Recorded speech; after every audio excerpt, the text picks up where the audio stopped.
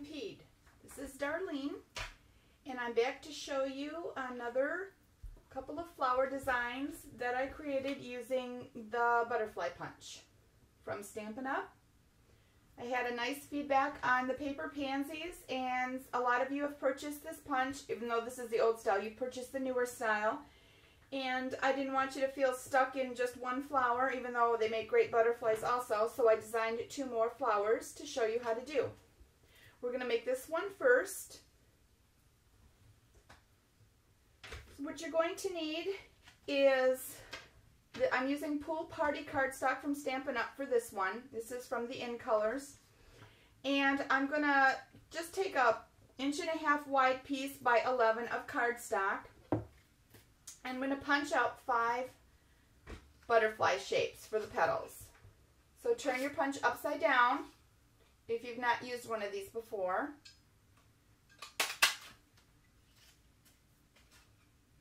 And punch out 5.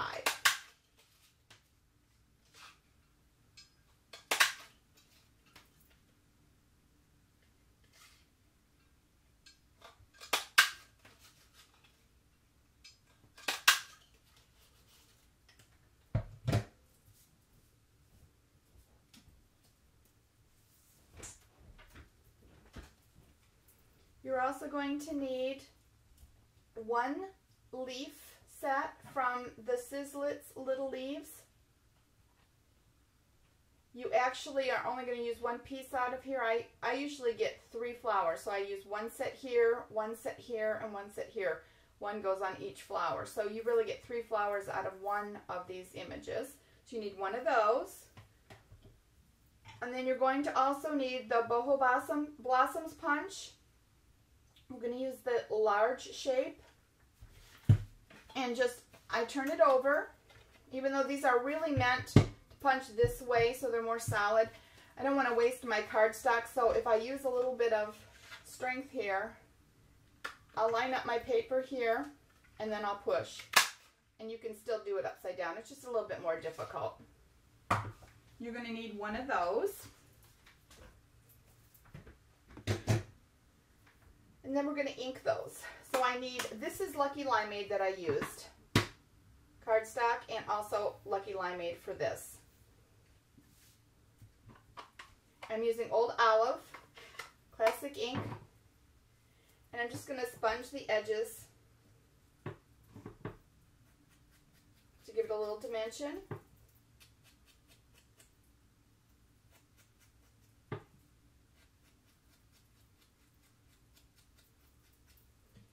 This is what I use to mount on the bottom. So you can see what it looks like when it's been inked and not inked. It gives it a little bit more dimension. Looks a little more realistic. I also take off one of my leaves and do a little bit on the ends of the leaves also.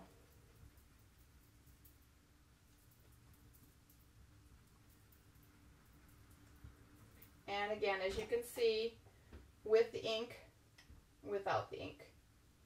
So it's your choice. I like it with the ink. Some of you have been asking me how I make these, so I just wanted to share. Lots of our demonstrators of Stampin' Up make these, but we take the sponges from Stampin' Up and we cut them in half and then in half again, so we get quarters like this. And then I take a 1 3/8 inch circle punch from Stampin' Up, and I take the color of the cardstock that my ink is, label it, fold it in half, pinch it over the end, and just staple it with a regular stapler. And then I just know exactly what color ink is on this for every one of the colors that I have for Stampin' Up. So that's just the tip that I use for the larger sponges. Sometimes, however, I will use a smaller sponge, and I'll show you. I use the sponge daubers when I'm doing the petals on here because I want to be a little bit more cautious on how much ink that I'm putting. Now this is also Pool Party. It matches the cardstock, but when you're putting it on, you can still, it doesn't look the same. It makes it darker, and I really like, even though it's a monochromatic look, it makes it really pretty. So it looks like it's a different color ink, but it is the matching pool party. And we're going to take and we're going to ink the edges on all these 5 shapes, front and back. The reason I'm doing the back is because once we kind of scrunch and crunch them up, some of the back will be showing on the front, and you want it to look dimensional on both sides. You don't have to be real perfect on this, but I don't want to get too much. I just wanted it to accent the edges. Where the larger sponge, it's hard to get more detailed right here. So I kind of like to get the sponge dauber on these type of projects.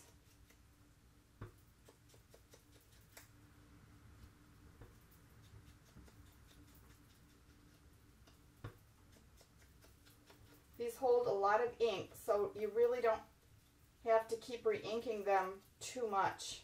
And you really don't have to do it very hard. I just dab it on. I don't do the spinny too often, but you probably would get more that way. I use them this way for just edging usually.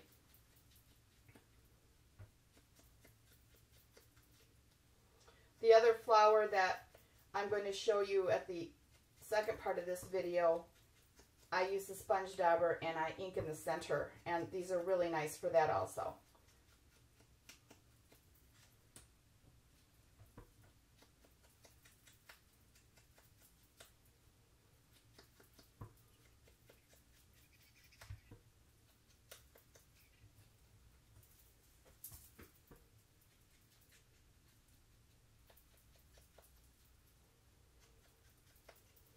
All right, so we've got all 5 done.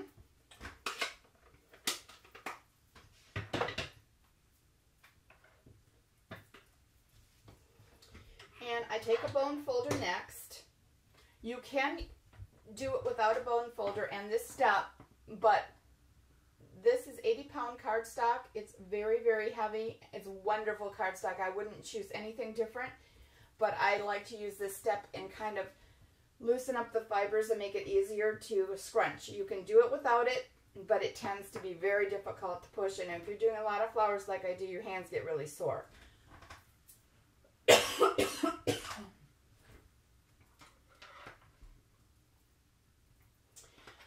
Alright, we're going to take the bone folder, and what I do, I'm not necessarily curling as much as I'm just pushing and using some muscle and some pressure and loosening the fibers. If they curl, that's fine too, but make sure you hold your index finger and your thumb in the center part, and where, if this were a butterfly, the body of the butterfly would be, this is a weak point. It's more narrow, and so I support it. When I'm doing this, flip them over and do the same thing on the other side. And you will be able to tell right away that this feels much looser. You can tell that the paper is broken down a little bit more. If you were to spritz this with water and scrunch it in your hand like some of the techniques are, first of all, this is classic ink, which is water-based, and it would not stay like this. It would all blend in and you would lose your effect. And that's why I don't do it. Also, with this being a weak area here, when you scrunch it up and you try to open it back up and it's wet, or even if you waited and you opened it back up, you can get tears in here. So I suggest you do it this way. It's a little bit longer of a process, but it's really worth the effort in the end. So you're going to do this to all of them.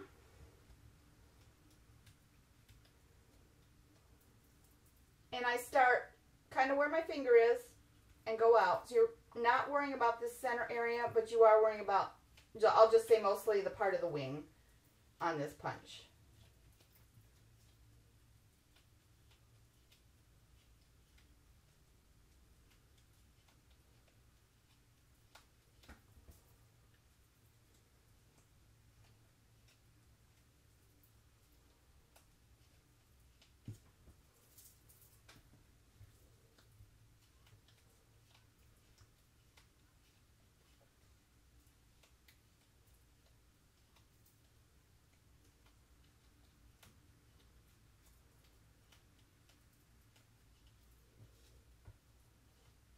Last one. and then we're going to begin to form the petals.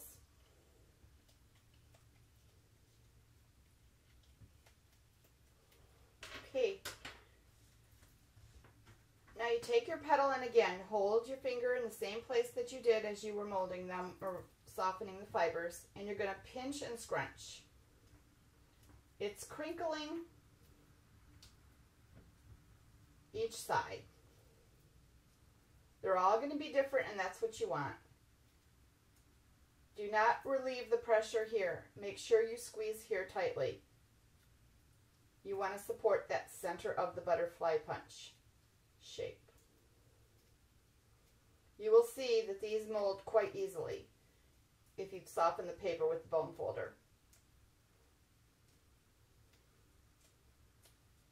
And you do the same process to all 5.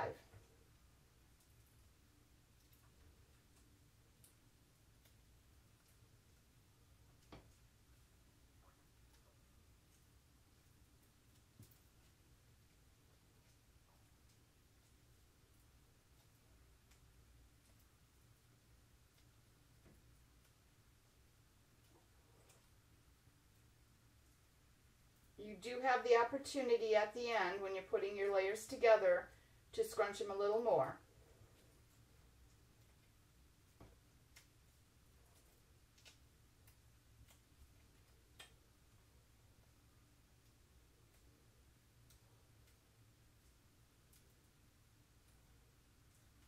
Okay, so we've got all 5 scrunched. They don't look very pretty now, but as soon as we assemble them, it'll turn into a beautiful flower. Now, I don't mark this on every one, but just for demonstration, I want to show you that I'm going to do a 1/16 inch hole punch in the center of each one of these right here. So this is a 1/16 inch hole punch. The reason I'm doing this is because I'm going to insert a brad in the middle, as you can see on our sample. If you were not going to use a brad, you wanted to use a button, you wanted to use something else, you do not have to make the hole. You can just glue each layer together. But I'm going to show you it with the brad.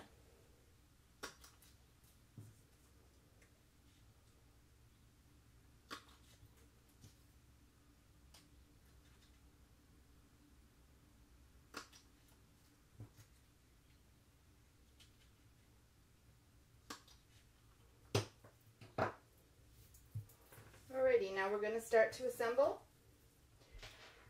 So I'm going to pick out the same brads. These are the Everyday Enchantment brads from Stampin' Up, and they're from the celebration that's just ended.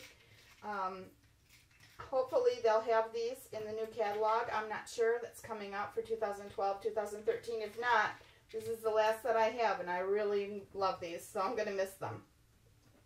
So you're going to put your brad through the first hole in the first layer.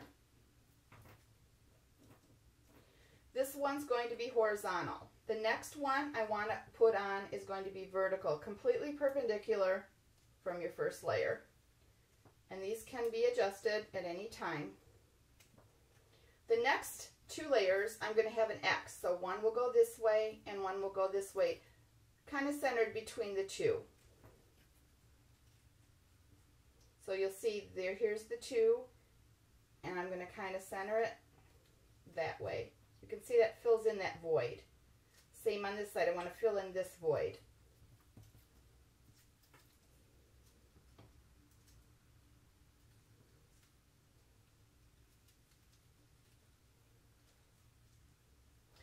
And you'll have one petal left that I always like to look at my shape of my flower and decide, it looks a little bit thin up here. It always depends because you're manually crunching each one of these layers, so they'll always vary.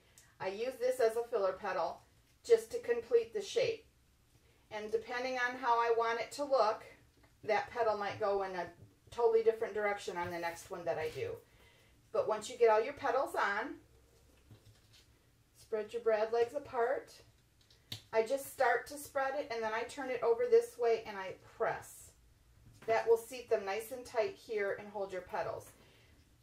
Then you lay your flower down and you scrunch them toward the brad or the center that you have. And this is when you can adjust it. You want this scrunched a little more, just pinch it a little bit tighter.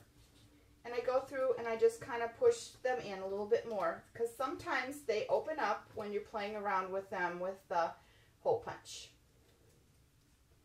You can adjust them to be out more. You can make them tighter. It's all a personal choice. Okay, I think he looks really nice like this. So now we're going to glue the backing piece on. I use liquid glue. I'm going to use the Scotch Quick Dry that I have laying around. I've used up all my Tombow Multi glue, so I need to use this. This works wonderfully also. Cover up your brad and hold till it adheres.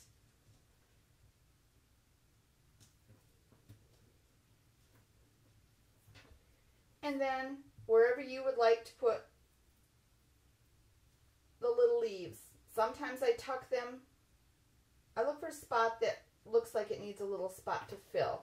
I don't usually tuck them down under, but depends. If the flower shape looks a little sparse in some spot, you can put it down there, wherever you would like.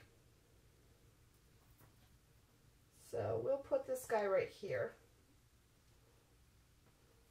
You can also take your bone folder, if you would like, and curl up an end, just so that it looks a little more realistic.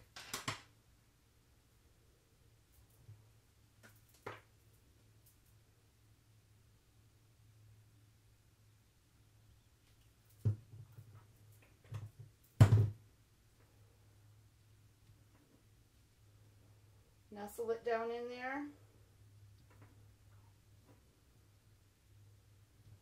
And let it seat for a couple of minutes. And while that's drying, I wanted to show you another little added thing that I did to this one. And I put little dewdrops on here. And what I did with this is I used the ultra thick embossing enamel and the melting pot. I don't know if anybody has used this before, but I really like it. And I just take a little bit of the ultra thick, or the UD they call it, but the ultra thick embossing enamel, and you work on a craft sheet. And I just take a toothpick. This is the clear. It looks like this. Pour it in and then turn it on and melt it. And that it has, the Ranger melting pot has a little spot for the enamel to melt. So it's the highest setting. But I just take my toothpick, get some on and make a dot. Pull it away, let it cool. Make another dot. Looks like dew, and I think it's pretty.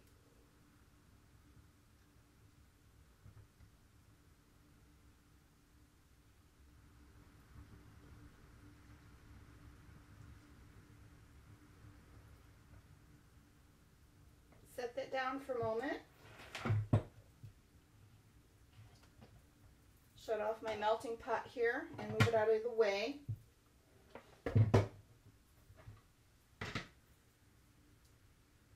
If you have any little strings, it's almost like the hot glue gun. You can pull them off at the end. But there you go. Those are the two that I've done that are what I'm calling the ruffled petunia. It's kind of like your double layered petunia that's out now in the greenhouses.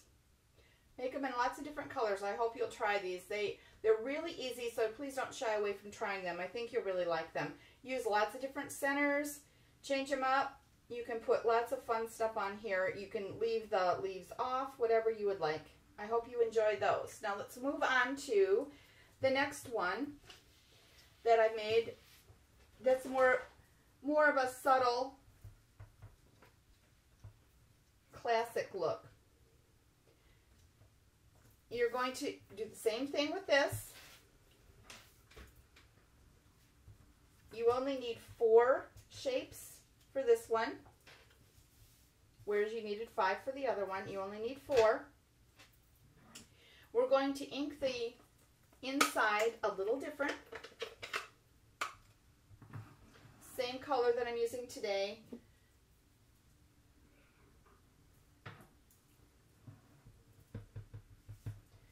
I'm going to do the center. We're just going to lightly ink the centers.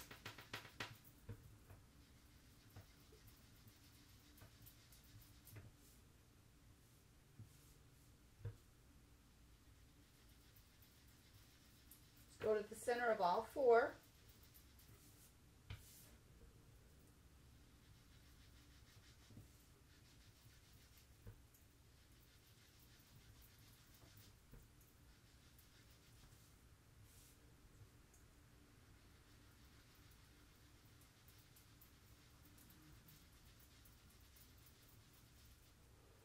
Let them dry. These look just perfect to me. If they're a little too light for you, go back and do a second application of ink.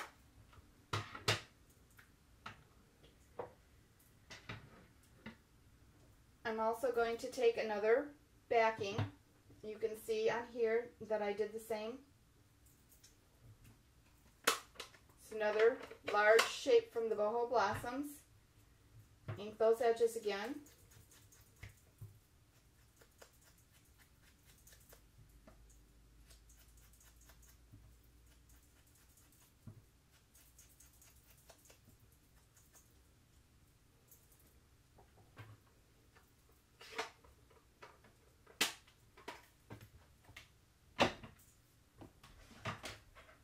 Now for these, I need a larger punch because I'm adding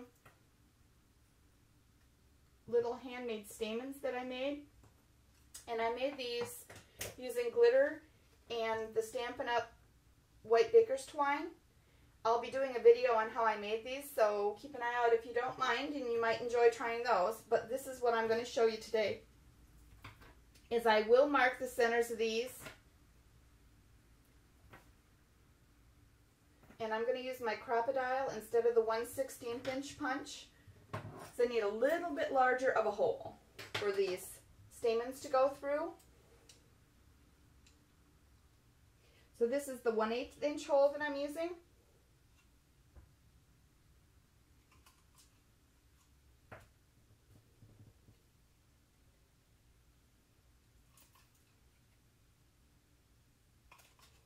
So you punch that hole in the center of all 4 petals.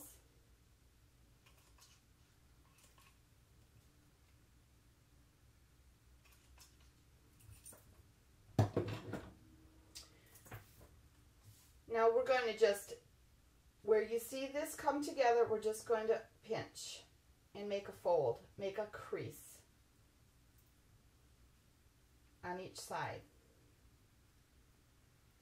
And do that to all 4.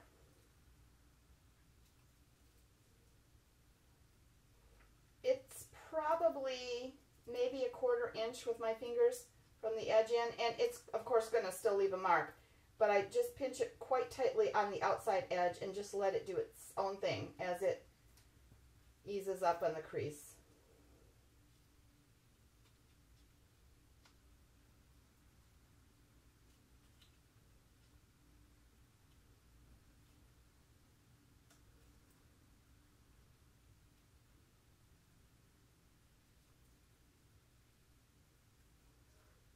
Okay, now we're going to start to assemble. Now that you have all of them pinched at the edges, we're going to curl the edges of the petals over here. You can curl them down, you can curl them up, you can change them whatever way you would like. You want to do that to all 4 of the petals. Same technique as I showed you before on some of my other flower videos that I've done. You're going to press and curl up against your finger.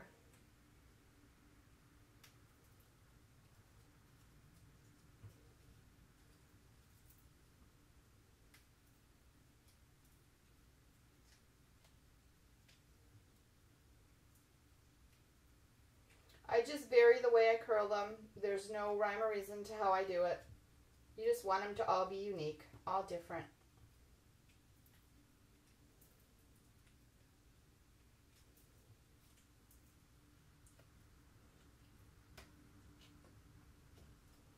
All right, so you've got all 4 petals pinched at the corners and also curled on all the corners, and we're gonna put them all together.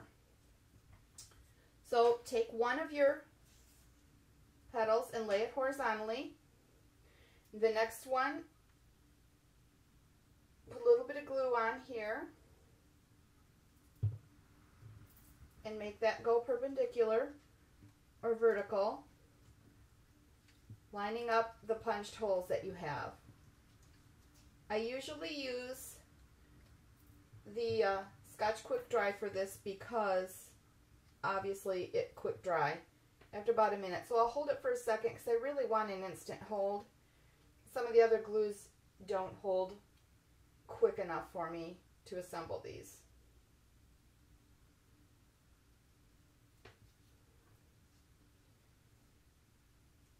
Now with this flower, it's different than the other one because we're going from the bottom up, where the other one we went from the top down when we layered it. But seeing I'm not using a brad, it doesn't really matter. So I'm going to bend this up just a little bit because these are going to go on the top. And just helps me mold them a little as I'm going, but they can be molded after if you don't feel like doing this now. If I bend them up a little bit, helps me nestle it down in, and I just offset that and line up the hole and hold it again.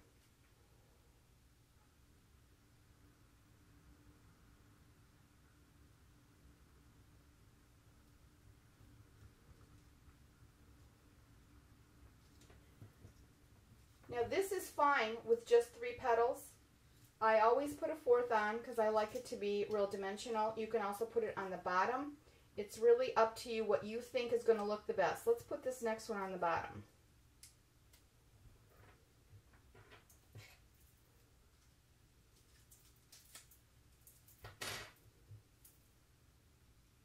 Put a little bit of glue here. So even though I did build from the bottom up, if I think that the bottom needs a little bit more dimension, I'll do it that way.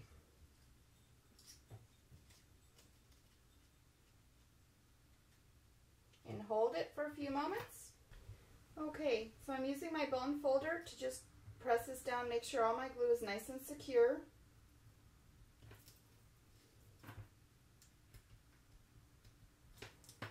And you can see the nice shading from the ink on that. You can see why I shaded the inside. And now, these are the stamens that I made using that baker's twine that I was sharing with you.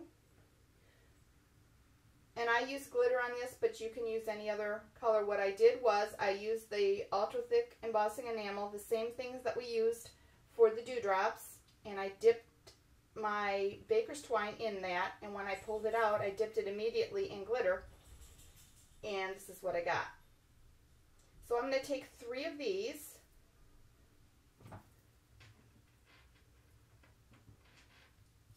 put these together, and fold them in half.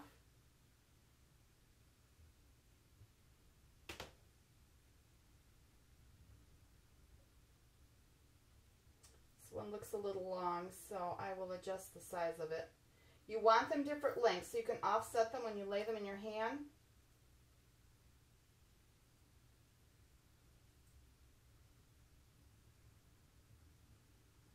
There we go. Then I twist the end after I fold it in half, and that's what's going to go into the middle of this hole. Now I usually have to take my paper piercing tool or tweezers and help put it through, but you're basically trying to get them to the back side.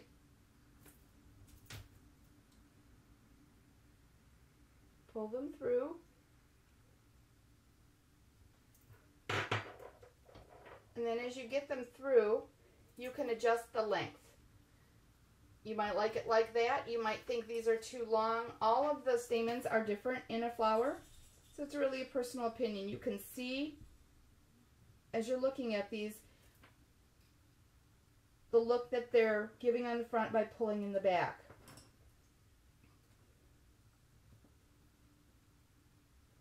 I separate my pieces of baker's twine on the back, and then I glue them down individually. And then this is going to be covered up by that same backing piece. So I like to have a little bit of the twine showing. I don't want it to just all be glitter. I want it to look like there's some stamen that's in a different place. So I'm going to leave it like that. Turn it over, and I'm going to put some more liquid glue where all of these little backing loops are from the twine.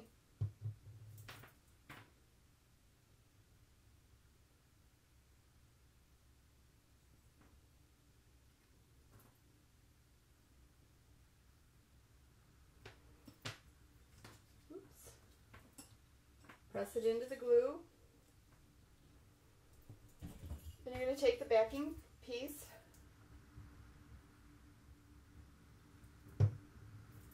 put this on to cover up your baker's twine. Turn it over. That's when I usually like to press it down with the point of, or the other side of my bone folder. Then you're not making your petals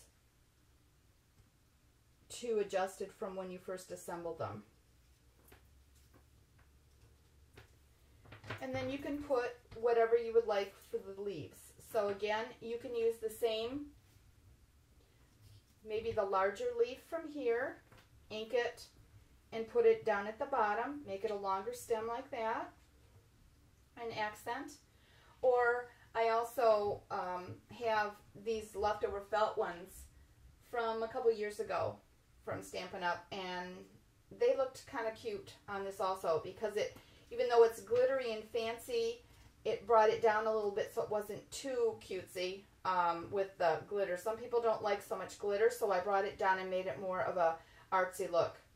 So those would be two different looks that you could have.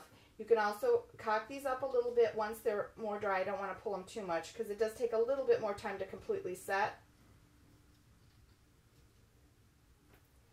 So let's ink this one up and put him in.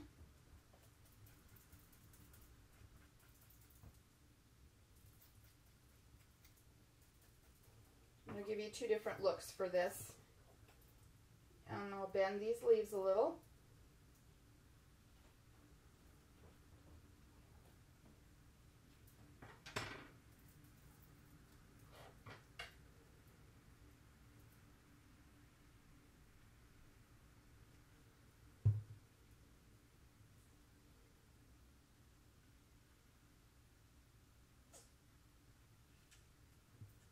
Just try to find a place that I think it would look nice. If I put this in a scrapbook layout, I think I want more of the leaves to show.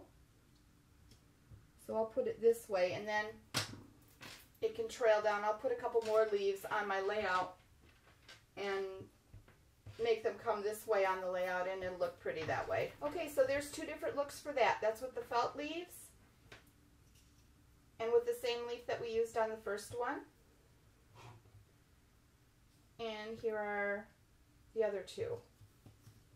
I also have one to show you that has no dewdrops on it. That's just plain without, just so that you can see the difference. If you didn't want to bother with the melting pot and the ultra thick embossing enamel, or you didn't want to use maybe glossy accents to drop it on and you just wanted it plain.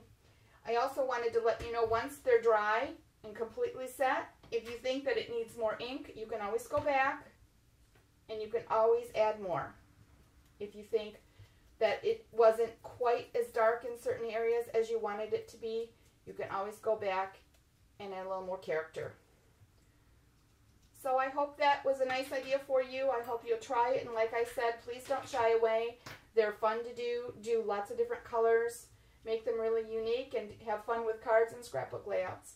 Thank you. I'll see you again. Bye for now.